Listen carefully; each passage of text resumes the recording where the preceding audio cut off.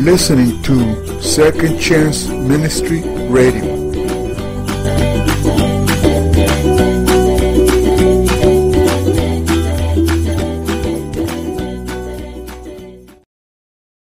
I invite you to turn with me to Paul's first letter to the Corinthians, 1 Corinthians chapter 12, and we will read from verse 12. 1 Corinthians 12, verse 12. For just as the body is one and has many members, and all the members of the body, though many, are one body, so it is with Christ. For in one Spirit we were all baptized into one body, Jews or Greeks, slaves or free, and all were made to drink of one Spirit. For the body does not consist of one member, but of many. If the foot should say, because I am not a hand, I do not belong to the body, that would not make it any less a part of the body. And if the ear should say, because I am not an eye, I do not belong to the body, that would not make it any less a part of the body. If the whole body were an eye, where would be the sense of hearing? If the whole body were an ear, where would be the sense of smell? But as it is, God arranged the members in the body, each one of them as He chose. If all were a single member, where would the body be? As it is, there are many parts, yet one body. The eye cannot say to the hand, I have no need of you, nor again the head to the feet, I have no need of you. On the contrary, the parts of the body that seem to be weaker are indispensable. And on those parts of the body that we think less honorable, we bestow the greater honor. And our unpresentable parts are treated with greater modesty, which our presentable parts do not require. But God has so composed the body, giving greater honor to the part that lacked it, that there may be no division in the body, but that the members may have the same care for one another. If one member suffers, all suffer together. If one member is honored, all rejoice together. Now you are the body of Christ and individually members of it. And God has appointed in the church first apostles, second prophets, third teachers, then miracles, then gifts of healing, helping, administrating, and various kinds of tongues. Are all apostles? Are all prophets? Are all teachers? Do all work miracles? Do all possess gifts of healing? Do all speak with tongues? Do all interpret? But earnestly desire the higher gifts, and I will show you a still more excellent way. Amen. We thank God for His Word. Having read from 1 Corinthians 12 by way of cross-reference, I invite you to turn to Ephesians and to chapter 4 as we continue our studies in Paul's letter to the church in Ephesus. And as we turn to the Bible, we turn to God in prayer. Our gracious God, we thank you that now we turn together to your holy word. We're not now here in order to listen to the meanderings of some man's mind, well-intentioned ethical directives, whatever else, but rather that we might have a divine encounter with you, the living God, that we might have the Word of God illumined to us by the power of the Spirit of God, in order that we might be drawn afresh to the Son of God, and in the reality of that, drawn into sweet communion with one another. For we pray in Christ's name. Amen. Well, let's read verses 4, 5, and 6, which is where we are. We won't get into this hardly at all, but at least we can break in this morning. There is one body and one Spirit, just as you were called to the one hope that belongs to your call. One Lord, one faith, one baptism, one God and Father of all, who is over all and through all and in all. You'll notice that this is a Trinitarian passage, hence our singing of Holy, Holy, Holy. It wasn't random, it was purposeful, that we'd be reminded of the fact that God is one in three and three in one. And you will notice verse 4 refers to the Spirit of God, verse 5 to the Son of God, and verse 6 to God the Father. Now, for any who are just joining us, we've been through the first 3 chapters of Ephesians, and we have noted and tried to make it clear to one another that the first 3 chapters are essentially doctrinal, that Paul is laying down the nature of God's purpose from all of eternity, what it means to be included in Christ, the wonder of what he has done in breaking down walls and barriers between the Jew and the Gentile, and making a whole new body and a whole new man, as he puts it, namely this one that is in Christ. And having dealt with that, at the beginning of chapter 4, he moves, as he does routinely in his letters, from the doctrinal to the practical. He's going to now say, here will be the evidences, the implications of the instruction that I've just given you. And you will notice, if your Bible is open, that he is going to immediately urge the believers there in Ephesus to, as he puts it, walk in a manner worthy of the calling to which you have been called. In other words, he wants them to live in such a way that the unity which is theirs already in the Lord Jesus Christ may first of all be maintained, and then in turn, as we will see, might be displayed. And we noted in an earlier study, verse 3, that those who are receiving this word are to be those who are eager to maintain the unity of the Spirit in the bond of peace. It's a straightforward observation, but an important one, that they are not being charged with creating the unity, but rather with cultivating it. And the experience and the enjoyment of harmony or unity in the gospel is going to be when those who are in Christ are taking seriously what that actually means. Because let's understand that this group to whom he writes, of probably various congregations in this Ephesus area, were now radically different from their surrounding culture. They were not simply slightly different, they were completely different.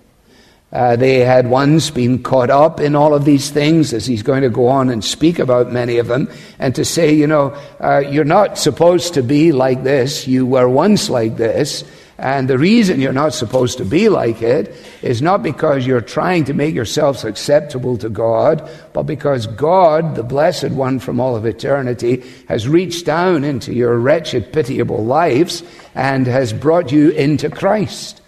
And so now you shouldn't look and act and seem like those who are around you. In other words, the unity of the gospel will be compromised in Ephesus or in Cleveland to the extent that those who are in Christ find ourselves being far more influenced by our being in our culture than being in Jesus. So if we live in a culture, which I think to a certain extent we do, a culture that encourages people to be horribly opinionated, to be selfishly ambitious, to be perniciously aggressive, then to the extent that that is then found within the lives and communion of those who are professing to be in Christ, then obviously the light of the gospel is diminished significantly. Now, these kind of ugly weeds are not, says Paul, to be tolerated. In Jesus, you're supposed to become a flowering beauty. And the beauty that is to be seen, as he's pointed out in verse 2, will contain humility and gentleness and patience. Humility is a prerequisite for harmony. Imagine at the Christmas concerts, if we'd come to the Christmas concerts, and on one particular evening, the choir just went off its rocker, and the tenor section began to become peculiarly competitive and decided to sing louder than all the rest of the choir. And the altos became, for whatever reason, jealous of the sopranos, and they decided to sing far too fast. And the bass section, completely bemused by all of this, just stopped singing altogether. Well, what would that have been like? The noise would have been horrendous. and the visitors would have started to leave. Well, you can make the application, can't you? It's a picture. Imagine that happens in the church, amongst the people of God.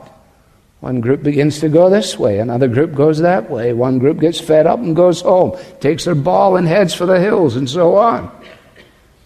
It's not to be this way. Not to be this way by God's design, and it is not to be this way by God's enabling.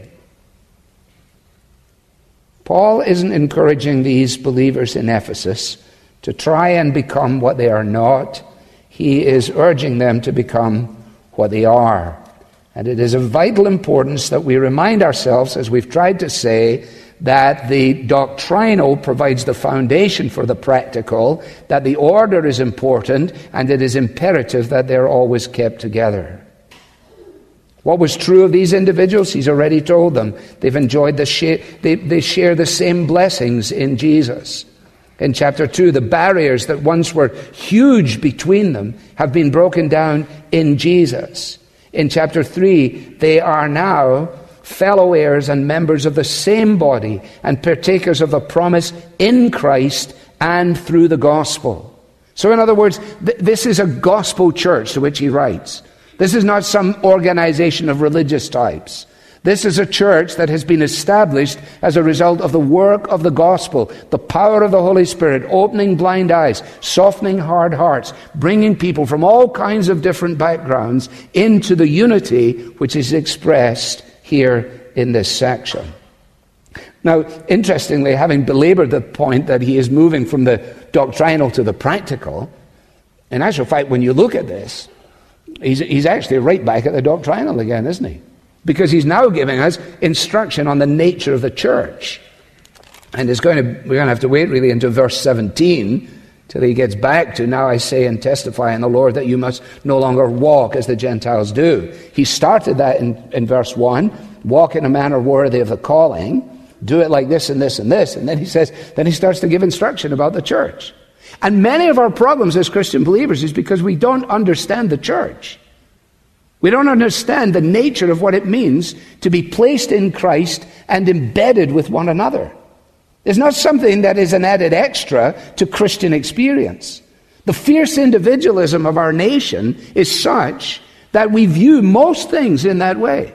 Well, do I feel that I will gain from this? Do I feel that I would like to participate in this? After all, it's really about me and what I want and how I'm doing and where I'm going and how I'm spending my time. No, it's not. It's actually not. Because the same grace that reconciles us to God brings us into relationships with one another, the relationships which then define our existence. It's a truism, but it's a truism because it's true. That God is working to put us all together in a new heaven and a new earth. Together. You're not going to live in your own little parcel all by yourself, excluded from everybody. No.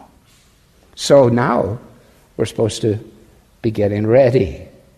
Now, if we wanted to work our way through the 16 verses, I'll just give you a possible outline here, which we're not going to use.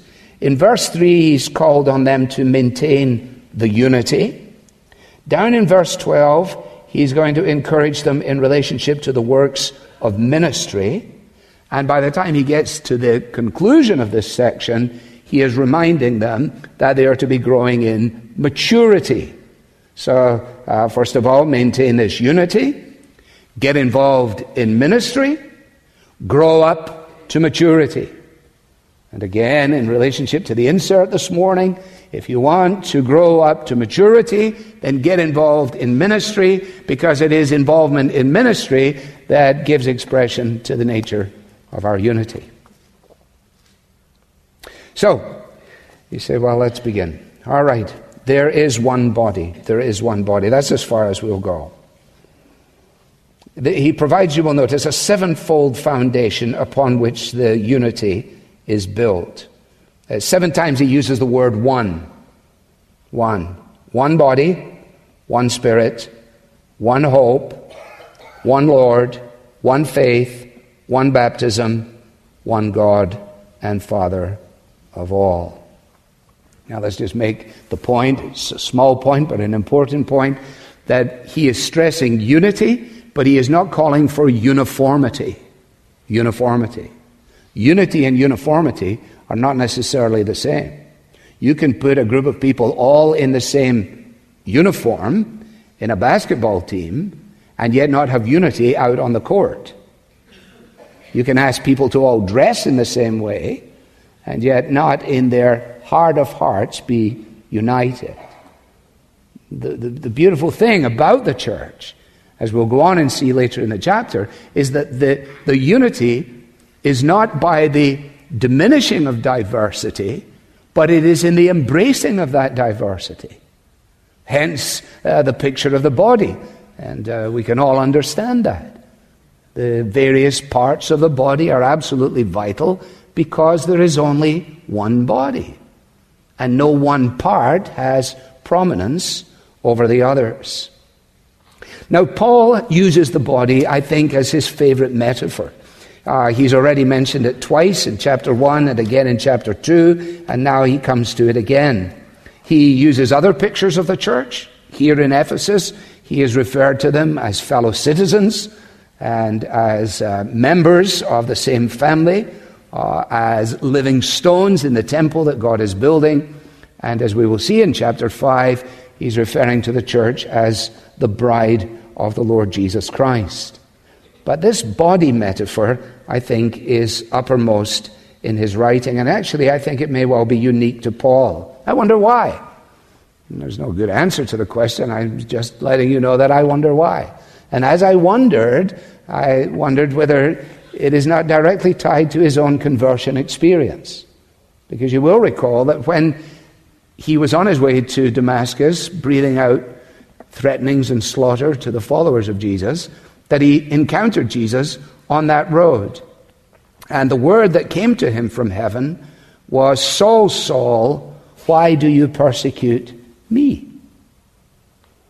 And of course, Saul's reaction would necessarily have been, well, actually, who are you, Lord? I don't know, but I wasn't persecuting you, I was persecuting them. And then the dawning realization that for Saul of Tarsus to be involved in the persecution of the followers of Jesus was to be involved in persecuting Jesus. Why? Because of the unique union between Christ, who is the head of the body, and the body itself. You cannot make an impact on one part of the body in isolation from the rest if the body is fully functional. You can't say, I have a problem with my thumb, but it's nothing to do with the rest of us. It's got everything to do with the rest of you. It's localized there, but impinges upon all. Now, when Paul works this out for his readers in writing both to Corinth, as we've seen, and also to Rome, he makes it very clear. This is Romans 12. "For as in one body we have many members, so we, though many, are one body in Christ, and individually members of one another." So there is only one body. You only have one body, and so do I. And you have life which animates your body. When that life no longer animates your body will be dead, and it will be dispensed with. That's his picture. When he says there is only one body, what he's saying is there is only one church. There is only one church, because there is only one Spirit. And the same Spirit that indwells you as an individual in Jesus indwells the person next to you who is also in Jesus. The same Spirit. You don't have your own. It's the same. But even greater than that, the same Spirit that indwells us this morning is the Spirit that indwelled the Reformers 500 years ago. The same Spirit that is at work in the people of God in a locale here in North America is the same Spirit that is at work in northern India and in North Korea and in the heartlands of Europe and so on. That's what he's saying. There's nothing like it in the entire universe. This is not just like, you can't find an analogy here in simply organizational structure or in visible unity or in external things. No, it is far more fundamental than that. There is only one body, only one church. Well, how can that be? You drove here this morning. How many churches did you drive past? You drove past a whole ton of churches, didn't you? And you're sensible people, and you're going, well, there are church buildings all over the place. Of course there are. And Paul knew that there were churches in Ephesus, there were churches in Crete, there were churches in Corinth, and so on. So what's he saying? Well, clearly he's not talking about the visible entity. He's talking about the invisible reality. He's not talking first about the external expression. He's talking about the essential nature of the church. One body that is made up of all kinds of people from all kinds of places, living at all kinds of time in history. That's why when we say, as we often do, that God is in the business of putting together a company that no one can number from every tribe and nation and language and tongue, a people of his very own. When we say that, this is what we're referring to. This is what we're referring to. Now, who are these people that make up this one body? Well, that's why the doctrinal precedes the practical. You say, well, who is he talking to? What is it that makes them this one body? If you're here this morning, you're saying to yourself, well, I don't know if I'm in it or I'm not in it. Don't confuse a question about where your, quote, membership is in an external structure for the moment. Just go back to the beginning and you'll have the answer to your question. All who are in Christ are in this body. Chapter 1, the way he begins. Verse 3, blessed be the God and Father of our Lord Jesus Christ, who has blessed us in Christ with every spiritual blessing. We've said this again and again, but it's important to note that Paul would not have asked somebody, are you a Christian? He would have asked them, are you in Christ? Have you been united with Christ? Are you in union with the Lord Jesus Christ? That's the way he drives this home all the way through the opening chapter. In him, verse 11, we have obtained an inheritance. In him. There's no inheritance outside of him. Our inheritance is in him. Our adoption is in him. Our security is in him. Our salvation is in him. The Lord is my salvation. What does that mean? It means that there is salvation only in him and is known only by those who are placed into him. Who places us into him? God does. How does he do it? Miraculously. Will we know? Absolutely. Will it be the same in every case? Probably not. But everyone will be able to say, the wonder of it is in this, that I, who was once outside of Christ, I once was a stranger to God and to grace, to quote the old hymns. Once I was proud and believed I saw everything, but that has changed. Amen. Thank you for listening on Second Chance Ministry Radio.